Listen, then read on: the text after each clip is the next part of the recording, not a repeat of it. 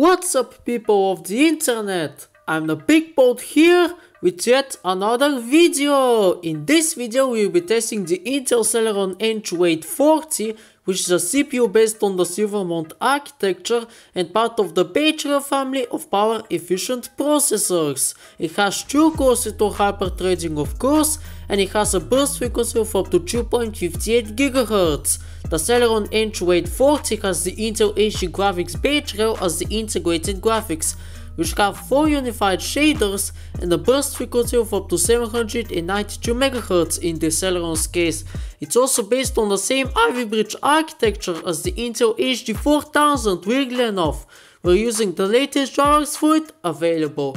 We also have 4GB of RAM in single channel mode, as well as a 500GB hard drive for the operating system, and also on which game that we'll be benchmarking today is installed. As for operating system, we're using Windows X Lite Redstone Revival version 2. You can find the full description of the specs in the video description down below.